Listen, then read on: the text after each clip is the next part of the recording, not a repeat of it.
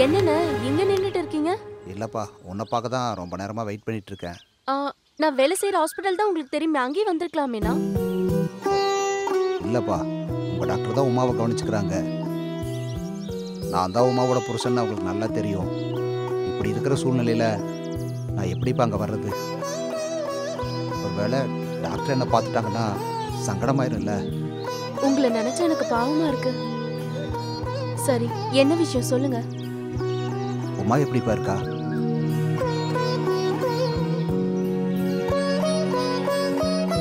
இல்லப்பா, நீயும் ஒரு பொண்ணு, அதுவும் இல்லாம நர்ஸு வேற. உமா எப்படி இருக்கா, வகுத்துல இருக்கிற குழந்தை எப்படி இருக்குன்னு உனக்கு நல்லாவே தெரியும்ல. அதனால தான். அண்ணே, உமா வயித்துல வளர்ற குழந்தை நல்லா தான் இருக்கு. எங்க டாக்டர் ரெகுலரா செக் பண்ணிட்டு தான் இருக்காங்க. ஆனா உமா நல்லா இருக்காங்கன்னு நான் சொல்ல மாட்டேன்.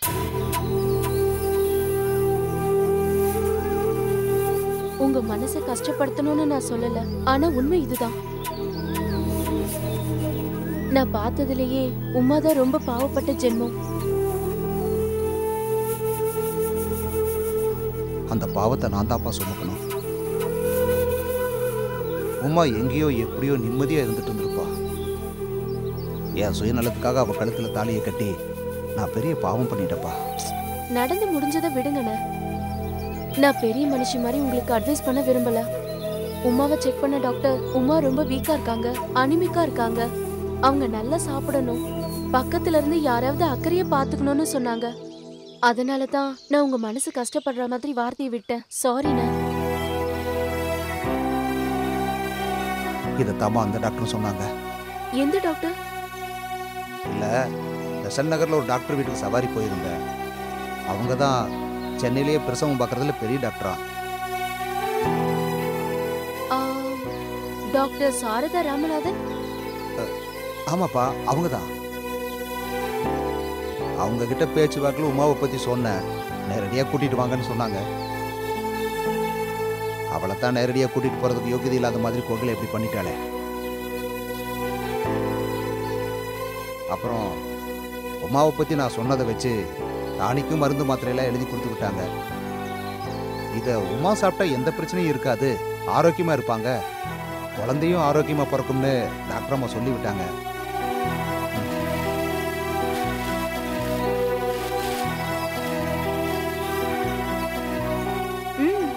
நல்ல மெடிசன் தானே.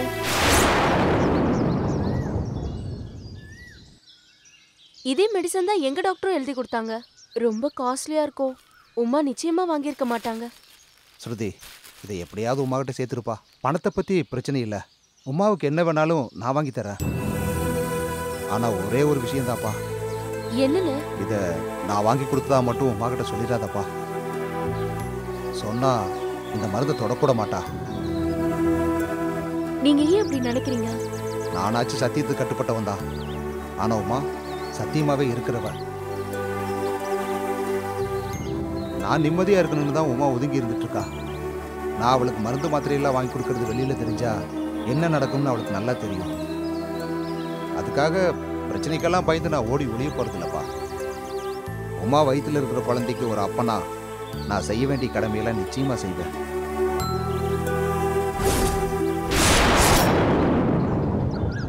அப்புறம் உமாவுக்கு என்னென்ன தேவையோ அது எல்லாத்தையும் நானே வாங்கி கொடுத்துறேன்ப்பா. ஆனா அதை நீ வாங்கிட்டு வந்ததா சொல்லி உமா கிட்ட கொடுக்கணும். இந்த உதவிய உன் கூட பிறந்த அண்ணனுக்கு செய்யறதா நினைச்சு செய்ப்பா. நிச்சயமா நான் செய்யறேன். இந்த விஷயம் வெளில தெரியாம பாத்துக்கிறது என்னோட பொறுப்பு. ரொம்ப நன்றிப்பா. அண்ணே, நான் வரேன்ப்பா.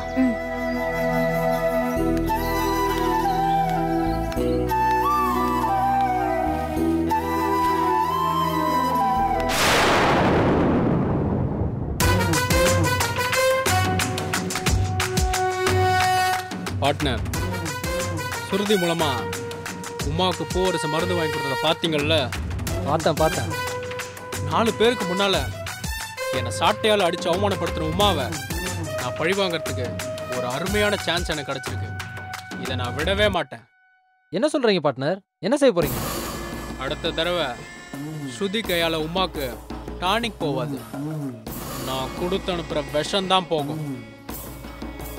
விஷத்தை குடிச்சிட்டு அந்த உமாவும் அவன் வயித்துல வளர்ற குழந்தையும் செத்து மடியட்டும். Super plan. இதை மட்டும் நீங்க செஞ்சிருங்க. பூவரசன் தான் கொலகாரம் நிரூபிச்சு அவனை நிரந்தரமா நான் உள்ள அனுப்புறேன்.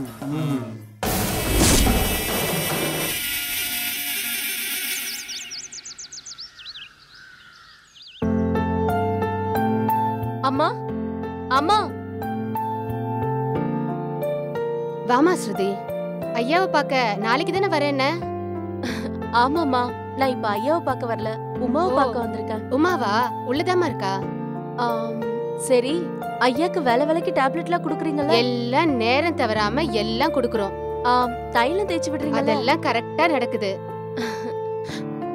இந்த உமா பொண்ணு வீட்டுக்கு வந்ததுல இருந்து பெத்த தாய் தகப்பனை பாத்துக்கிற மாதிரி எங்களை பாத்துக்குது. ஐயாவுக்கு மருந்து மாத்திரை கொடுக்கறது, தைலம் தேய்ச்சி விடுறது, எல்லா வேலையும் அவதான் பண்றா. சரி, நான் பேங்க் வரைக்கும் போயிட்டு வரேன், நீ உள்ள போய் பாரு. சரிம்மா.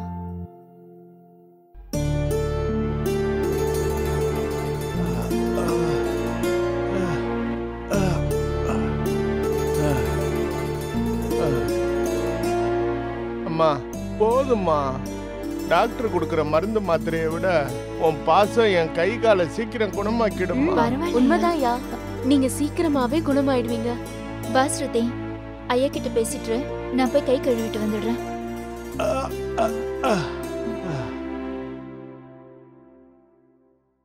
ஐயா, உங்களுக்கு இப்ப எப்படி இருக்கு? பரவாயில்லம்மா, முன்ன மாதிரி இல்லம்மா. இப்பெல்லாம் மெதுவா அசிக்க முடியுதுமா. குட். உடம்ப பாத்துக்கோங்க. நான் உமா கிட்ட கொஞ்சம் பேசிட்டு வந்துடுறேன். போம்மா. உன்னை விட்டு அந்த பொண்ணுக்கு வேற யாருமா இருக்கா? போயிட்டு வாம்மா.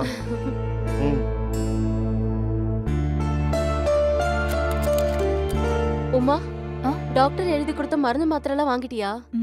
இல்ல. நீ வாங்கிருக்க மாட்டேன்னு எனக்கு தெரியும். நீ ரொம்ப வீக்கா இருக்க, உன் உடம்புல ரத்தம் இல்ல, நீ அனிமிக்கா இருக்கன்னு டாக்டர் அம்மா என்கிட்ட புலம்பி தள்ளிட்டாங்க. நான் உன் நிலைமையை எடுத்து சொன்னேன். இங்க பாரு, அவங்களே டானிக் டேப்லெட்லாம் ஃப்ரீயா வாங்கி கொடுத்திருக்காங்க. புடி. ஃப்ரீயாவா? ஃப்ரீயானா அவங்க நல்ல மனசுக்கு எத்தனையோ பேருக்கு உதவி செய்றாங்கல்ல, அதுல நீயும் ஒருத்தி. இனிமே ரெகுலரா ஹாஸ்பிடல்ல இருந்து உனக்கு வர வேண்டியதெல்லாம் வந்துரும். அப்புறம் ஏ சைடுல இருந்து உனக்கு தேவையான ஹெல்த் ட்ரிங்க்ஸ், ஃப்ரூட்ஸ் எல்லாமே வந்துரும். நீ எதையும் வேண்டான்னு சொல்லாம ஒழுங்கா சாப்பிடணும். இது என்னோட அன்பு கட்டளை. வாங்கிக்கோ.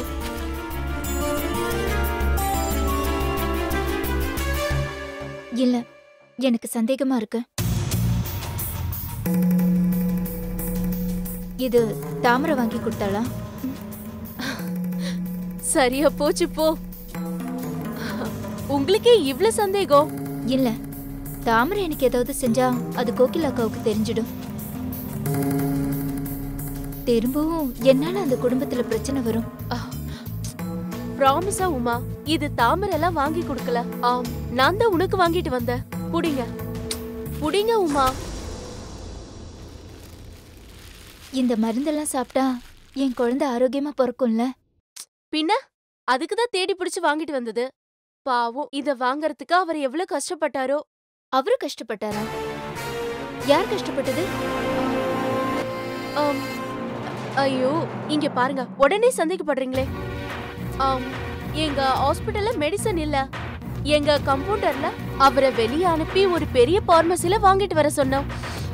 ஓ, அப்படியா? ரொம்ப தேங்க்ஸ் ஸ்ருதி. எனக்கு தேங்க்ஸ் சொல்லணுமா?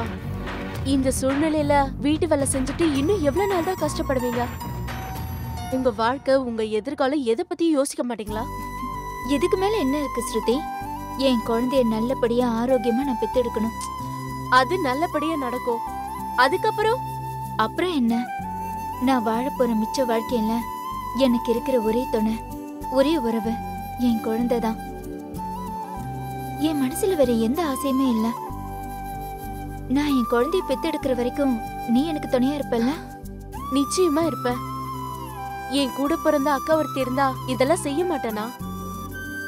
நான் மட்டும் இல்ல, நல்ல மனசு உள்ள எல்லாம். சரி, அதை விடுங்க. அதையே இப்போ ஆண்டவன் உங்களுக்கு துணையா இருப்பான். உடம்ப பாத்துக்கோங்க.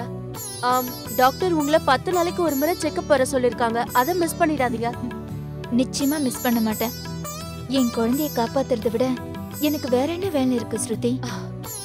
சரி உமா, டைம் ஆயிடுச்சு, நான் வரேன். உடம்ப பாத்துக்கோங்க.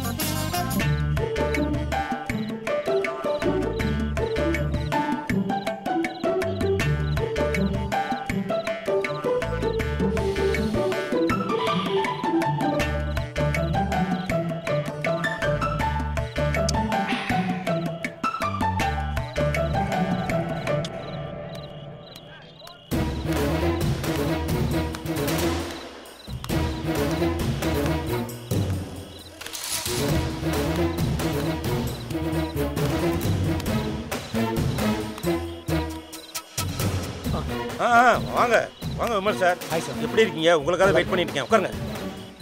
நல்லா இருக்கிறீங்களா அர்ச்சந்திரா சார்? எனக்கு என்ன சார் குறைச்சல்? என்னை சுற்றி எப்போவுமே நல்லவங்க இருக்காங்க. உங்களை மாதிரி அன்பான இதயம் கொண்டவங்கெல்லாம் என்னை தேடி வரீங்க. அதுக்கப்புறம் நான் நல்லா இருக்கிறத யாரால தடுக்க முடியும்? ஆமாம், நீங்கள் எப்படி இருக்கீங்க? நல்லா இருக்கேன் சார்.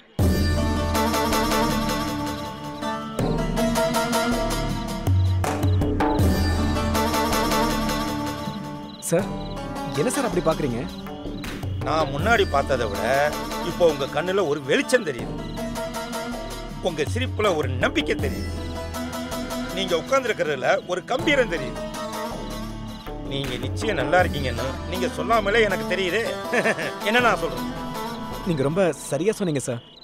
இப்போ எனக்கு ரொம்ப சந்தோஷமாக இருக்குது சார். விமல் சார், அகத்தின் அழகு முகத்தில் தெரியும்னு சும்மாவா சொல்லியிருக்காங்க? சரி விமல் சார், விஷயத்துக்கு வருவோம். இப்போ நான் உங்களுக்கு என்ன ஹெல்ப் பண்ணணும்? சார், நான் இப்போது பாசமலர் மசாலா கம்பெனியிலேருந்து என் ஷேரை வாங்கிட்டு நான் வெளியில் வந்துட்டேன். ஏதாவது புது பிஸ்னஸ் ஆரம்பிக்கணும்னு ஆசைப்பட்றேன். அது சம்மந்தமாக டிஸ்கஸ் பண்ண தான் சார் உங்ககிட்ட வந்திருக்கேன். இன்னைக்கு சென்னையில் அடுத்து என்ன பண்ணுறதுன்னு யாருக்கு கேள்வி வந்தாலும் அவங்க மனசில் தோன்ற ஒரே நபர் இந்த ஹரிச்சந்திரன் தான். அந்த அளவுக்கு நல்ல பேர் வாங்கி வச்சிருக்கேன் சார். எல்லாம் கடவுளோட ஆசீர்வாதம் தான். சரி, ஒரு பெக்க போட்டு பேசலாமே? இல்லை சார், வேணாம் சார். வீட்டுக்கு தெரிஞ்சால் ரொம்ப பிரச்சனையாயிடும். Okay okay, no problem. சரி, முதல்ல உங்கள் ஐடியா என்னன்னு சொல்லுங்கள், அதுலேருந்து பேச ஆரம்பிக்கலாம். சார், எனக்கு தெரிஞ்சதெல்லாம் மசாலா கம்பெனி பிஸ்னஸ் மட்டும்தான். எங்கே மிளகா வாங்கணும், எங்கே மல்லி வாங்கணும், அதை அரைக்கிற மிஷின் எங்கே வாங்கணும், அதை எப்படி பேக்கிங் பண்ணணும், அதை எப்படி மார்க்கெட் பண்ணணும், இதெல்லாம் எனக்கு ரொம்ப நல்லாவே தெரியும் சார். சார், பேசாமல் பாசமலர் மசாலா கம்பெனிக்கு போட்டியா நேசமலர் மசாலா கம்பெனி ஒன்று ஆரம்பிச்சிடலாமான்னு யோசிச்சுக்கிட்டு இருக்கேன். சார், நீங்கள் ரொம்ப சின்னதாக யோசிக்கிறீங்க. ரொம்ப சின்னதாக யோசிக்கிறீங்க. திங்க் பிக்குங்கிறதா இன்னைக்கு வெற்றியோட தாரக மந்திரமாக இருக்குது. இன்னும் கொஞ்சம் பெருசாக யோசிங்க. கஷ்டப்படும் போது மசாலா கம்பெனியை ஆரம்பிக்கலாம். பணம் வந்ததுக்கப்புறமும் அதை ஆரம்பிக்கலாமா?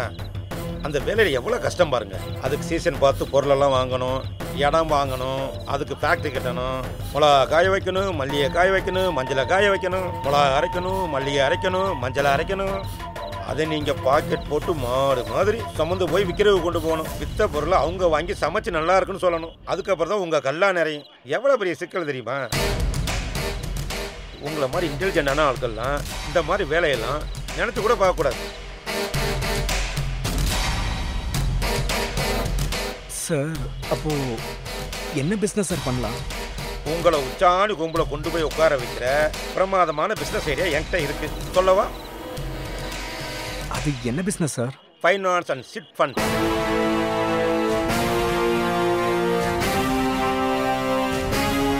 பணத்தை போட்டு பணத்தை எடுக்கிற பிஸ்னஸ். கையில் அழுக்குப்படாது, ஒரு துளி கூட வேர்க்காது. உட்கார்ந்த இடத்துலையே கால் மேலே காலை போட்டுக்கிட்டு சம்பாதிக்கலாம். எனக்கு புரியல சார். பணத்தை வட்டிக்கு விட்டு பணத்தை சம்பாதிக்கிறேன் சார். இன்னைக்கு பெரிய மனுஷங்க எல்லாரும் செய்கிற தொழில் அதுதான். ஆனால் வெளியில் இதெல்லாம் தெரியாது. ஓ, ரியல் எஸ்டேட் பண்ணுறோன்னு சொல்லுவாங்க, கார் சேல்ஸ் பண்ணுறோம்பாங்க. அதெல்லாம் சும்மா ஒரு வெளி பேச்சுக்கு தான்.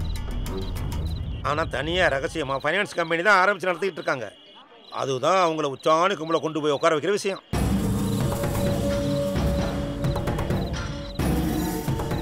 ஃபைனான்ஸ் கம்பெனின்னு எல்லாருமே நம்ம கை காசை தான் போடணும்னு நினைப்பாங்க. ஆனால் அது உண்மை இல்லை. முதல்ல ஆரம்பிக்கும் போது தான் நம்ம பணத்தை உள்ளே போடணும். அதுக்கப்புறம் சிட் பண்ணணுன்னு பேரெல்லாம் ஆரம்பிப்போம். அப்புறம் அவங்க பணமெல்லாம் நம்மக்கிட்ட வந்து சேர்ந்துடும். அவங்க பணத்தையே அவங்க நம்மக்கிட்ட கொடுப்பாங்க. அப்புறம் அந்த பணத்தையே கடனை வாங்கிட்டு போவாங்க. அப்புறம் அந்த பணத்துக்கு வட்டியும் கொடுப்பாங்க. எப்படி இருக்கும் பாருங்க. ஏசி ரூமில் உட்காந்துக்கிட்டே அழகாக சம்பாரிச்சுட்டு போகலாம் சார்.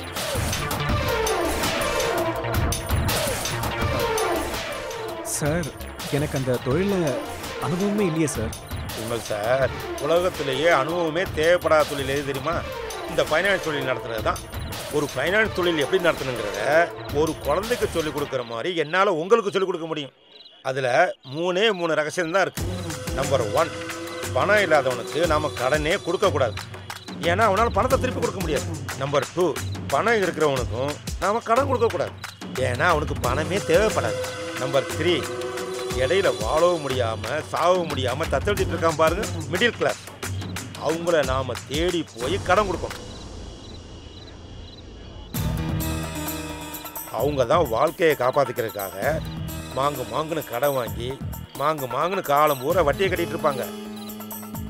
நாம் ஜாலியாக உட்காந்துக்கிட்டு வட்டியை வாங்கி சாப்பிட்டுக்கிட்டே இருக்கலாம். இங்கே பாருங்கள் விமல் சார், மற்ற தொழில் பண்ணி கஷ்டப்படுறவனே நீங்கள் ஊர் முழுக்க பார்க்கலாம். ஆனால் வட்டிக்கு விட்டு கஷ்டப்படுறவனே நீங்கள் உலகம் பூரா தேடினாலும் உங்களால் பார்க்க முடியாது. ஏன்னா வட்டி உங்களை எப்போவுமே கைவிடாது. அதுக்கு நமக்கு கஸ்டமர்ஸ்லாம் எப்படி சார் வருவாங்க? அதுக்கு தான் நான் இருக்கணும் விமல் சார். இந்த மெட்ராஸில் கடன் வாங்கி வாழ்க்கை நடத்துகிற, மாதம் தோறாமல் சின்சியராக வட்டி கட்டுற லட்சபுரோட டேட்டா என் கையில் இருக்குது சார். அவங்களுக்கெல்லாம் ஒரு SMS தட்டி விட்டால் போதும். காரோட ஆர்சி புக்கையும் வீட்டோட டாக்குமெண்ட்டை எடுத்துக்கிட்டு கியூவில் வந்து நிற்பாங்க. நாம் அழகாக அவங்கள வளைச்சி போட்டு பிஸ்னஸ் பண்ணிடலாம். பணத்தை கொடுக்குற மாதிரி கொடுத்து அவன் பாக்கெட்டில் இருக்கிற பணத்தை நாம் நைஸாக எடுத்துடலாம். அதுக்கு ஒரு 100 டாக்டிக்ஸ் இருக்குங்க சார். அதெல்லாம் எனக்கு அத்துப்படி. அந்த பிஸ்னஸ் பண்ணுறதுக்கு நீங்கள் எனக்கு சப்போர்ட் பண்ணுவீங்களா? சப்போர்ட் பண்ணுவீங்களாவா?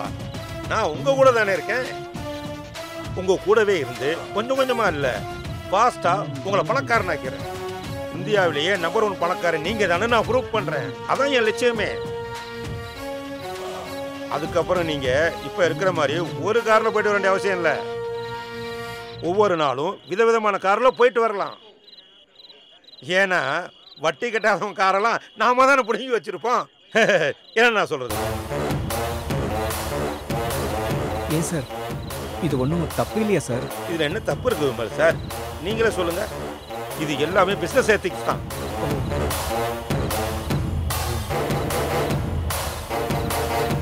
சார், நீங்கள் சொல்கிற பிஸ்னஸ் எனக்கு ரொம்ப பிடிச்சிருக்கு. நான் எதுக்கும் என் ஒய்ஃபுக்கிட்ட பேசிட்டு முடிவு சொல்லட்டுமா? சார், பெண்கள் எப்போவுமே புது பிஸ்னஸ்னால் பயப்படுவாங்க. அதனால நீங்கள் பெர்மிஷன்லாம் கேட்காதீங்க. இப்படி ஒரு பிஸ்னஸ் பண்ண போகிறேங்க தகவலை மட்டும் நீங்கள் சொன்னால் போதும். உங்களால் பேச முடிஞ்சா நீங்கள் பேசுங்க. இல்லை என்ன கூட்டிகிட்டு போங்க. நான் வந்து மேடத்துக்கிட்ட வந்து பதமாக எடுத்து சொல்கிறேன். என்ன சொல்கிறீங்க? கண்டிப்பாக சார். நான் நிச்சயமாக உங்களை வீட்டுக்கு கூப்பிட்டு போகிறேன். ஆஹா, இப்போவே உங்கள் முகத்தில் ஃபைனான்ஸ் கலை தெரியுது சார். கை கொடுங்க. Congratulations financier Vimal sir. Thank you sir, thank you very much sir. நான் நிச்சயம் எப்படியாவது என் ஒய்ஃப் கிட்ட சம்மதம் வாங்கிடுறேன். நான் போயிட்டு வரேன் சார். போயிட்டு வரேன் sir. All the best. Thank you sir. Good night. நான் வரேன்.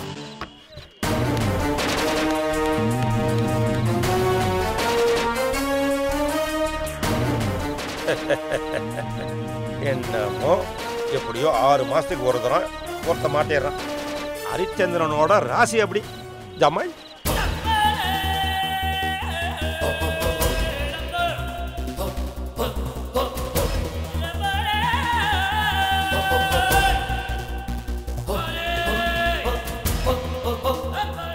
இந்தியாவிலேயே நம்பர் 1 பணக்காரன் ஆகணும்னு நீங்க ஆசைப்படுறீங்க. அதை நிறைவேற்றுறது என்னோட பொறுப்பு. கமலப்பனா தாமரை, மகாலட்சுமி ஆசீர்வாதம், பேரு அள்ளுது.